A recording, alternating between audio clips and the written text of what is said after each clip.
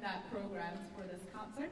The second piece, we're going to just take a quick turn into something a little bit wilder than that, just to leave it at that. It is our student composition. I am so happy to present this piece to you, and also the composer playing on the stage with us today. So Luke Rivert over there is our senior in the music department, and he'll talk a little bit about the next piece, A Stroll Under a Starlit Sky. Hello. Okay, it is up. Great. So I'm Luke Rivard. I'm a senior here. I play flute in the orchestra, obviously, and it's my major, and I also compose. So this this piece, it's got a programmatic title, Stroll Under a Starlit Sky. We can imagine all the sorts of sounds that would come there. I've had people be like, am I a bird, am I a cricket? Yes, you are, although that wasn't my intention because this was an assignment. I took a class in advanced compositional techniques, which meant all the 20th century stuff that is like weird, quote unquote. I kind of like some of it. And my assignment was to incorporate all that stuff, but it just so happens that a lot of it sounded like sounds that I heard on my midnight strolls. So that's where the name comes from. It gives you kind of a thing to hold on to. So it's in a few sections. So the opening, it's a bit haunting. You can imagine like looking up at the sky and all the stars are there, but it's not quite safe because you're alone at night. And it gets to like a fun little joking section, and then they come back and forth, and then we end with what sounds like a train crash. I hope you enjoy.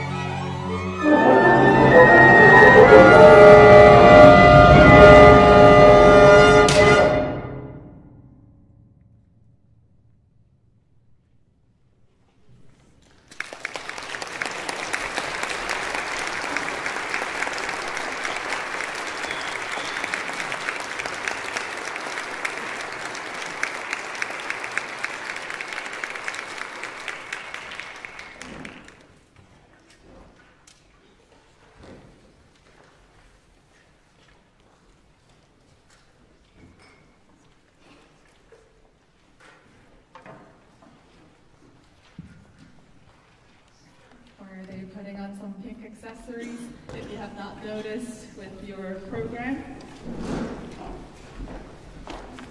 Panthers and other creatures here. So we have these little cute little panther cutouts just to add a little bit of pink to the program. So the next piece, the final piece that you will hear is Henry Mancini's medley. A really well-known arranger, Calvin Kuster, has actually put together 5 different well-known tunes by Henry Mancini, who is one of the most celebrated film composers before the days of John Williams and Hans Zimmer and all that. Last semester we played Howard Hanson's piece, which was used in The Aliens and also in Alakan and whatnot, and so we thought it would be cool to also like lead into something film, and then realized that today, well not today, but this year, in April, we're celebrating the 100th year anniversary of Henry Mancini, so I figured we would do that. And then the reason that we had Night and Day, the earlier part of the program, is because that was the tune that Henry Mancini took and improvised on for his audition to Juilliard. And so there's that connection. And then I've asked Dr. Dunham, who is a lot more knowledgeable about these kind of raps than I am, to talk a little bit about the pieces that we'll be playing. Thank you, Dr. Kang. She gave me almost an impossible thing to do, talk about 5 seminal works of Henry Mancini in about 2 minutes. Let me just say that he was an amazing composer, an iconic American composer. He won 4 Academy Awards, a Golden Globe, and 20 Grammys. He was nominated for 72 Grammys, one of the most ever by anybody. But we're going to play 5 pieces. The first is Baby Elephant Walk, which is from a film called Hatari, which probably most of you haven't seen. Starred John Wayne. The scene, Mancini saw the scene in the raw films that came back where they were filming. It's in Africa, and there's a line of elephants, baby elephants walking, and he looked at it and he said, those elephants are walking 8 to the bar. And it reminded him actually of a Boogie Woogie tune, and there you go, that's how you get Baby Elephant Walk. By the way, it was number 48 on the Billboard Top 100 when it came out. Next up would be Charade, a wonderful movie starring Cary Grant, Audrey Hepburn, and Walter Matthau. If you haven't seen it, you have to see it. The score is by Mancini and words by Johnny Mercer, another great American composer. It was nominated for Best Original Song Academy Award and the Grammy Award. The theme to it is a sad Parisian waltz, which Mancini put together based on Audrey Hepburn's character, because he felt like her character in the beginning was sad, lonely, and vulnerable, and you can tell by the theme that's what it is. Then comes the Pink Panther. Who doesn't know the Pink Panther, right? He wrote this in 1963 for a Blake Edwards film of the same name. It was nominated for Academy Award for Best Original Score. Unfortunately, he lost to Mary Poppins. So there you go. And the opening sequence of the movie is animated with the Pink Panther that I'm sure you've all seen and know. And it actually ended up being a reverse of what they normally do. So Mancini told the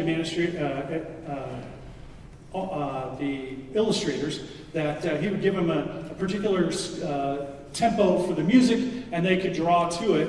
And he went ahead and did that, and then they listened to it, and then he would usually write the score based on what they drew. So he would put in accents and things on what they drew, but they actually liked the tune so much that they wrote did the animations to his original score, and so when he saw it the next time, it was already done.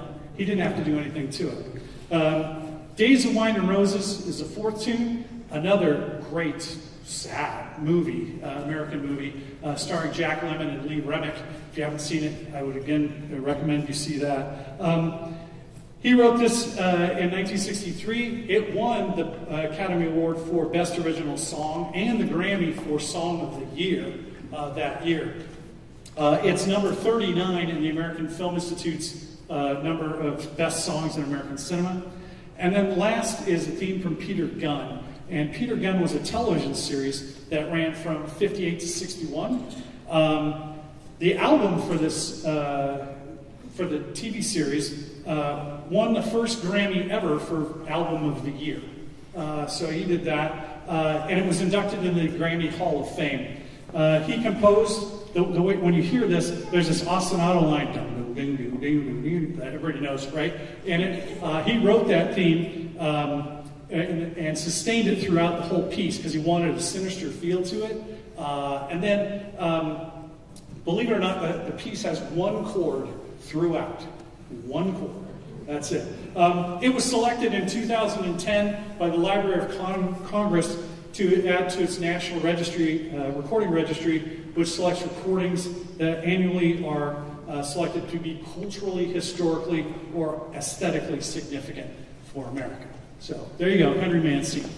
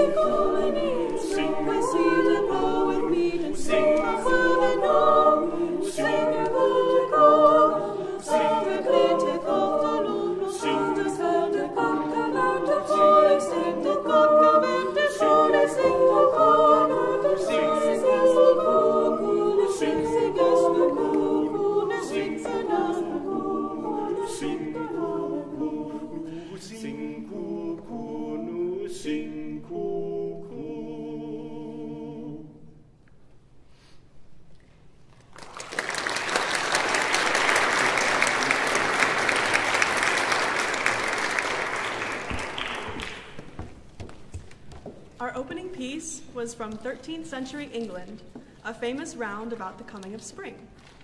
The round is sung over a repeating pattern called the Pess, sung by our two basses today. The Pess is sung in a round as well, so it's two rounds at once.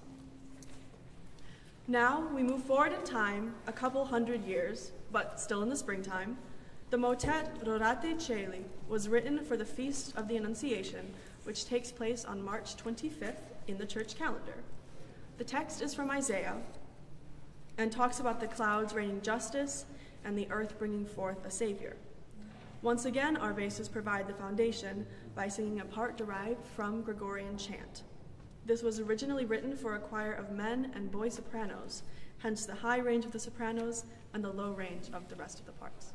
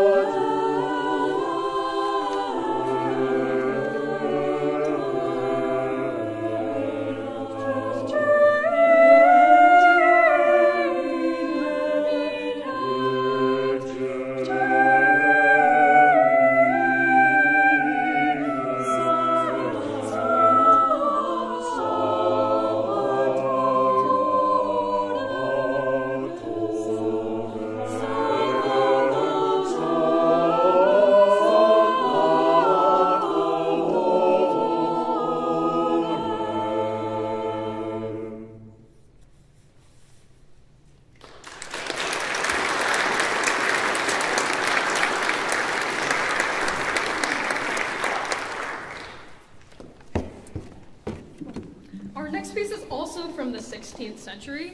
In it, we talk about a cricket who sings for a long time, not like a bird who sings for a little and then goes on their way. In the hot summer weather, the cricket sings of love.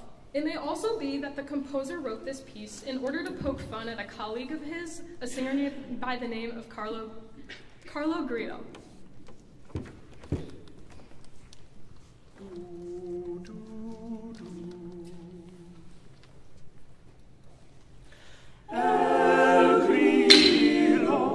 El grillo è buon cantore che tiene l'onore.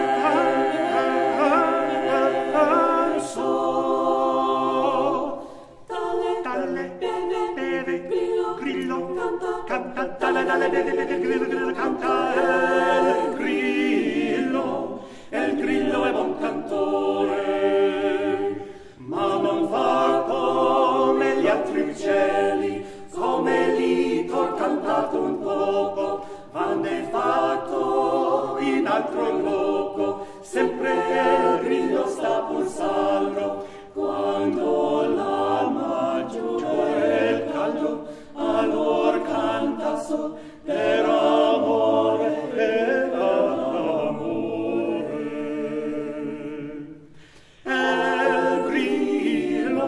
Il grillo è buon cantore che tiene l'ondo verso.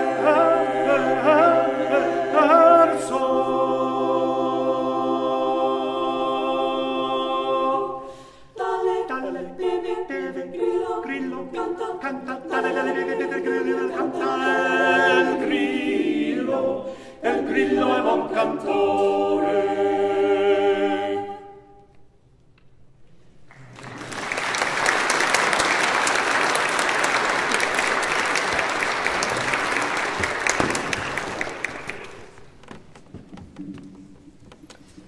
White Winter Hymnal was written by Seattle-based singer-songwriter Robin Pecknold, who recorded this piece with his group, the Fleet Foxes, on their debut album in 2008.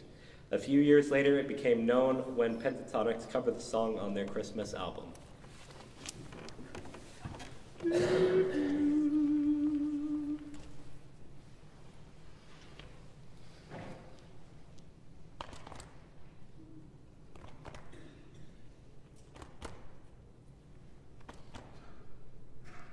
I was following the eye, was following the eye, was following the eye, was following the eye, was following the eye, was following the eye, was following the eye, was following the eye, was following the pack, all swallowed in their coats, with straws of bread tied round their throats, to keep their little heads from falling in the snow.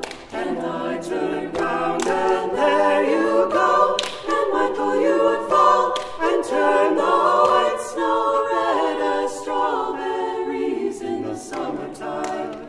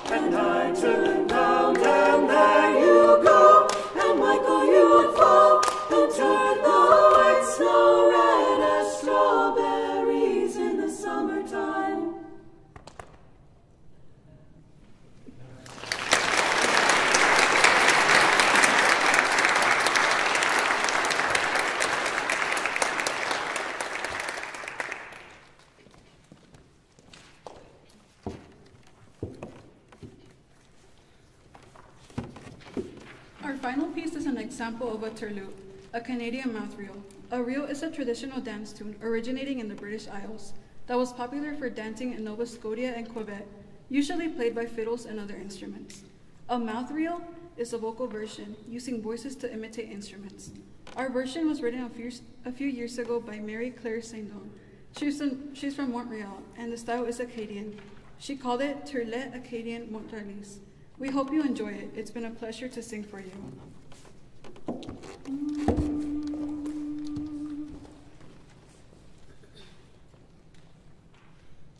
Hey dum di da di dum dum di dum, hey da da di dum di da di da dum, hey dum di da.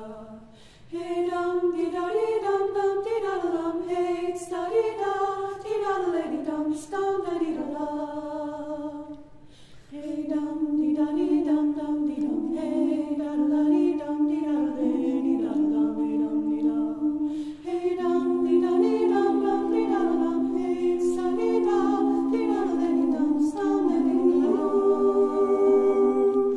Hey, sta di dum di da, da dum sta di la di da di da. Hey, la di dum sta da dum di da di da. Hey, sta di dum di da, da dum sta di da di da di da. Hey, la di dum sta da dum di da di da.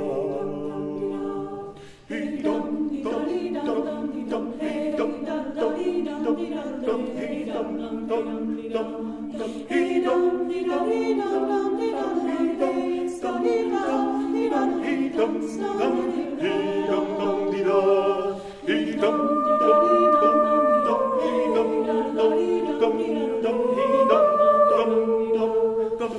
dum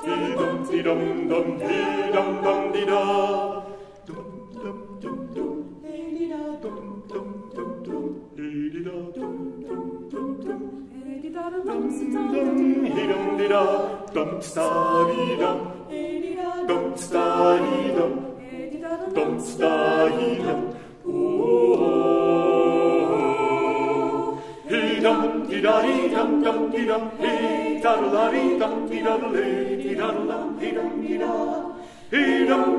di dum dum, hey dum dum dum dum, hey dum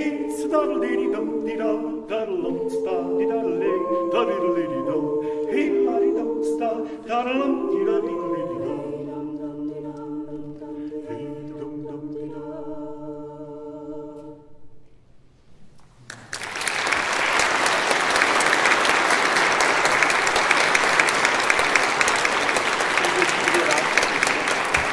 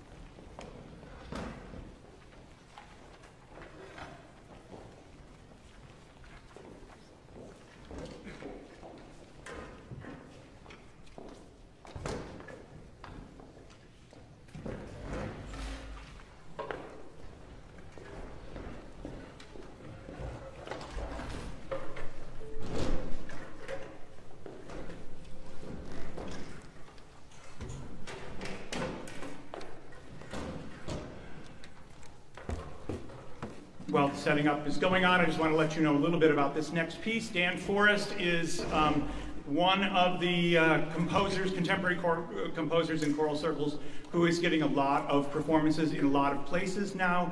And it's really, with the text being by E.E. Cummings, it really winds up being sacred music for a new generation. This piece was actually commissioned by the Atlanta Master Chorale, a semi-professional community chorus there, and was premiered just 6 years ago. And we were looking for a piece that fit the ensemble that is about to go on tour. We go out Friday and we have some school performances, an evening performance in Lansing, and then we have a weekend with a performance in Chicago.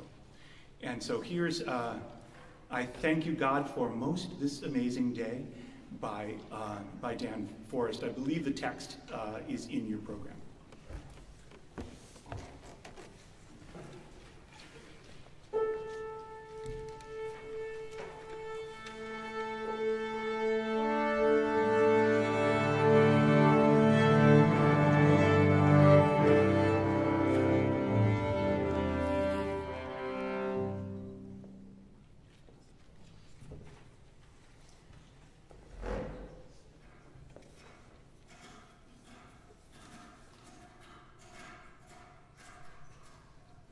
This percussion was not in the original.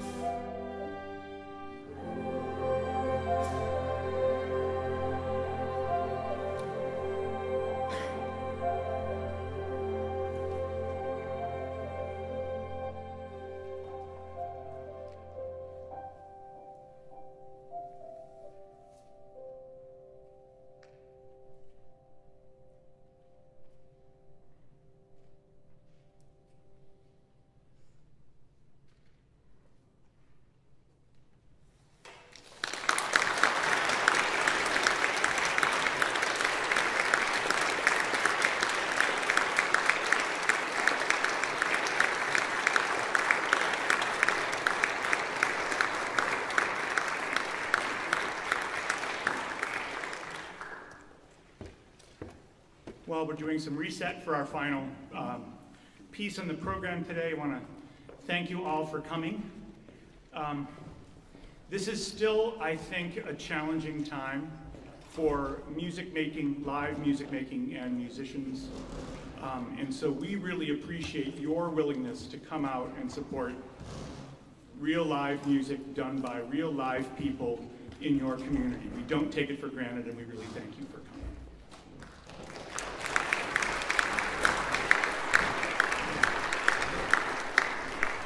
A little bit about this last composer. I was kind of reflecting because I went here as a student to Albion, and the first time I walked into this room is now actually 48 years ago, believe it or not. And so, but I was thinking about the ways that times have changed, the way that things have changed, and the ways that we've been exposed to more kinds of music than really was available to us back then. And the composer of this last piece is one of those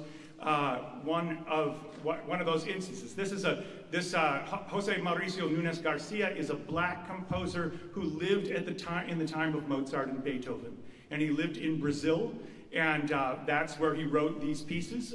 Wrote a great deal of music there. Was connected with the cathedral in Rio de Janeiro. He actually conducted the first performance of the Mozart Requiem in the Western Hemisphere, just a few years after Mozart wrote it. And so his work is getting a lot more performances these days, so we're pleased to have to be able to finish the program with this. We're particularly pleased to have Professor Jennifer Ribeiro with us on the soprano solo.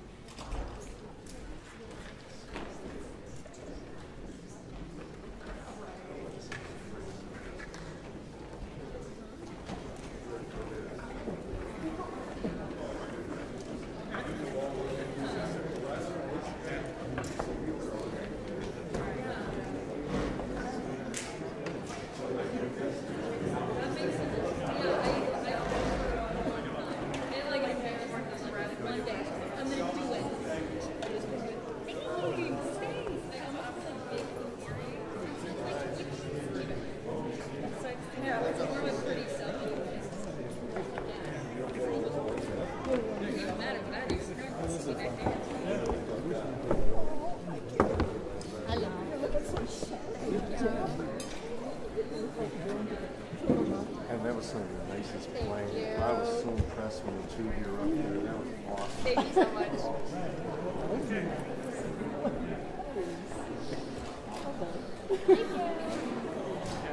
Oh my goodness,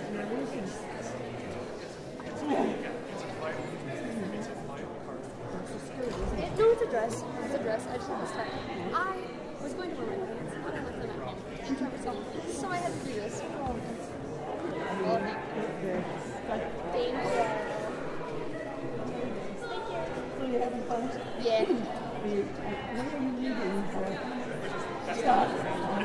Oh, Jones. Oh. May 19th or 18th. I haven't bought my flight ticket yet, but yeah. I told you Mom you wanted to fly from here. Yeah, we're going to have to show this on. Here. You got this one. It's a long, it's, I'm sure international, but this are the ones that I ride to Vegas.